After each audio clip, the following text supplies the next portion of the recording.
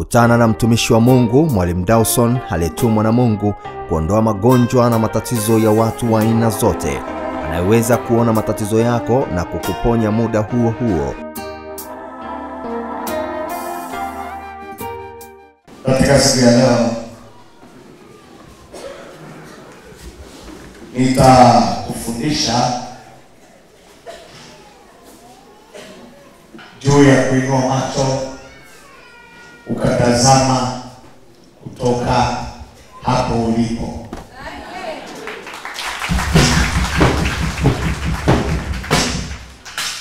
Shida ya watu wengi wanafeli kwa sababu wanatazama walipo.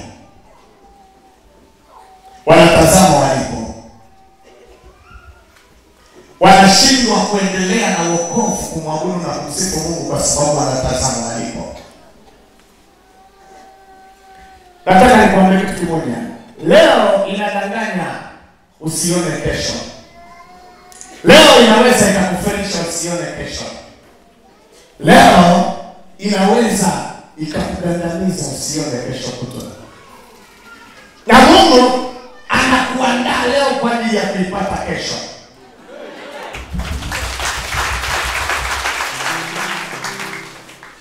Mungu anataka akuoneshe leo uitazame kwa niaba ya kesho. Lakini shida watu wengi wanafeli ni kwa sababu leo inawadanganya wasiipate kesho. Nini tafsiri yake? Ukisoma kitabu cha Mwanzo sura ya 13 ule mstari wa 14, Biblia inasema hivi: Bwana akamwambia Abraham alipokwisha kutengana na Lutu, inua macho yako sasa. Inua macho yako sasa. Inua macho yako sasa. Ukatazame kutoka hapo ulipo. Inua macho yako sasa. Ukatazame kutoka hapo ulipo. Hajasema tazama ulipo. Inua macho. Ukatazame kutoka hapo ulipo.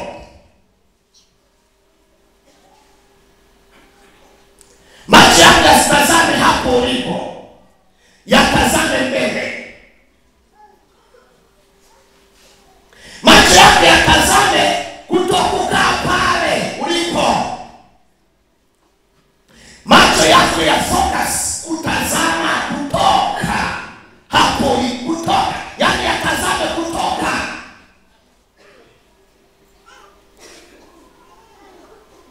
Macho yako yasitazame kukaa pale. Yatazame kutoka pale.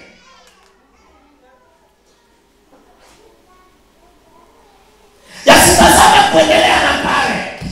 Yatazame namna, yaani upate picha namna ya kutoka pale ulipo ukatazame mbele yako.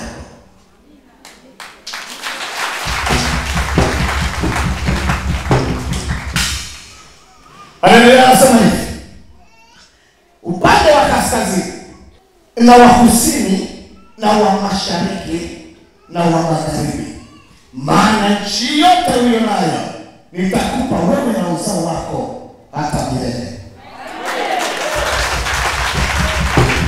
Sasa anayemwambia hana mtoto.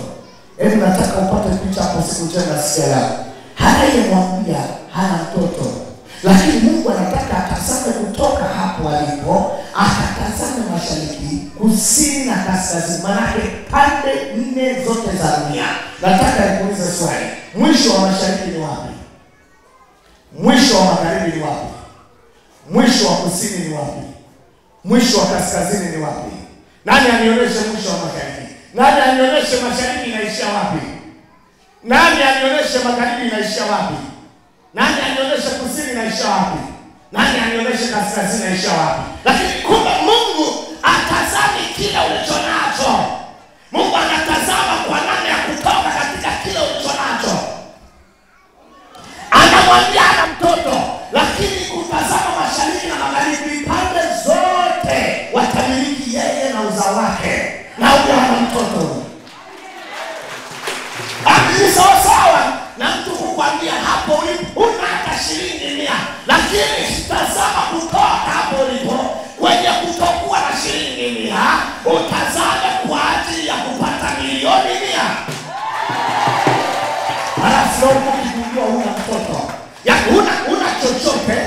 sikia, una chochote, una kitu chochote, una mbele, una nyuma, lakini Mungu anakuambia kwamba tazama wote watakutegemea wewe uwalishe na uwavike.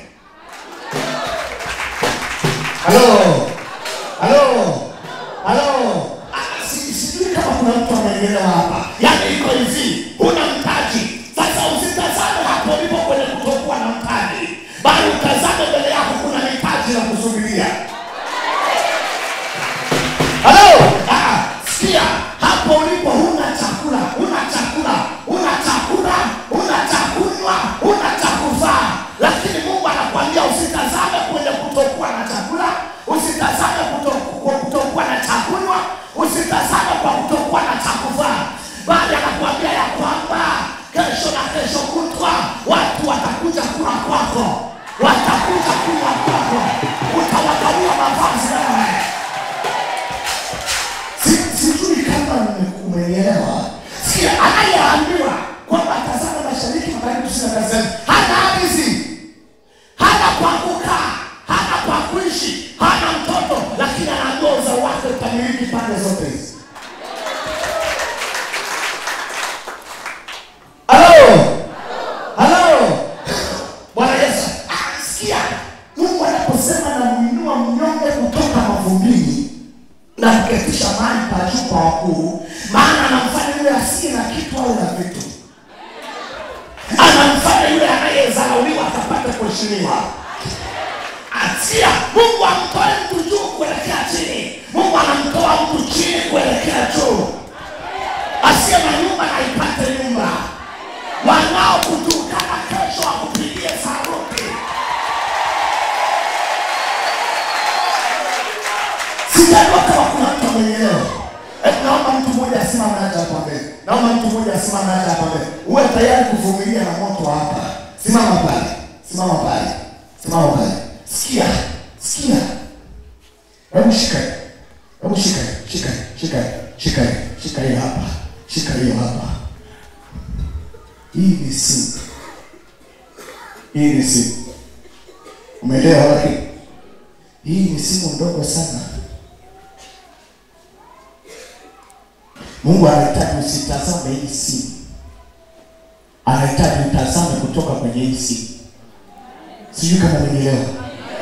Maisha yako ni madogo sana, ulicho nacho ni kidogo sana. Shida ya watu wengi, anapopata shilingi 100,000 anasahau kwamba mbele yake kuna milioni 10 zimemsubiria. Analizika na ile 100,000 anayo. Kwa Mungu anataka utoke, utazame, usitazame hapo. Sio macho unatazama. Ameangalia hizi. Hii simu ni ndogo. Sawa? Hii simu ni ndogo, ulicho nacho ni kidogo. Tuko pamoja. Hapo mbele kuna hii hapa, au zaidi ya hiyo pale. Unatakiwa kupiga kwa kutoka hapa uifuate ile pale. Hebu nifuate hiyo. Hii ilikuwa umeshika na mkono mmoja na mikono miwili. Mkono mmoja, sasa hivi umeshika na mikono miwili. Yaani huu umeshika na huu umeshika. Na wakati huo ulikuwa umeshikilia kitu kimoja. Tumpigie Bwana Yesu makofi.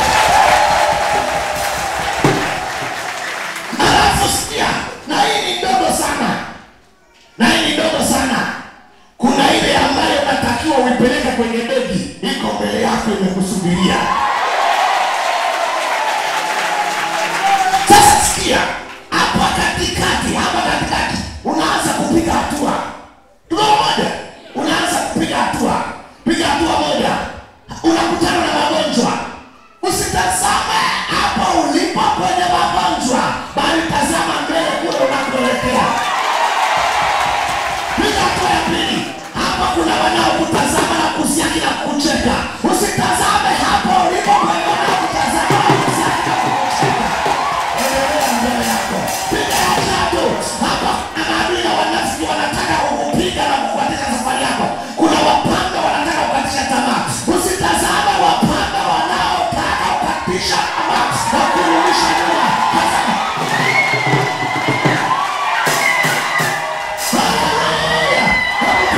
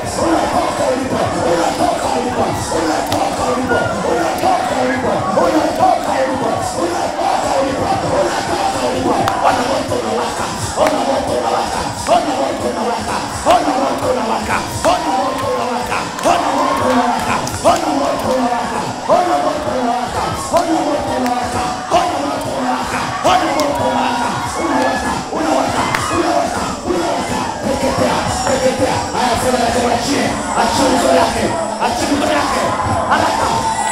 Wewe achia maisha yake, achia maisha yake.